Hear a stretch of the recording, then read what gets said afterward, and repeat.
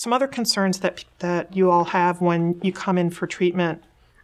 have to do with whether or not you want to be in group therapy or individual therapy. I understand that you've been carrying around trauma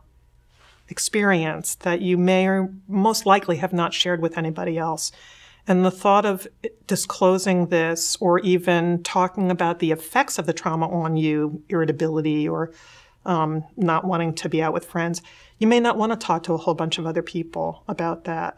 But I will tell you what I've learned over the years is that individual therapy is good for certain things, but there is no replacement for being in a room with other people who have had the experiences that you've been having,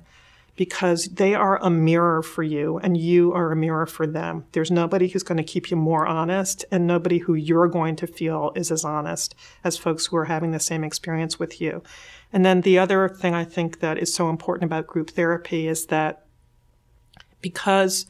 part of the symptoms of PTSD is sort of feeling different and disconnected from other people,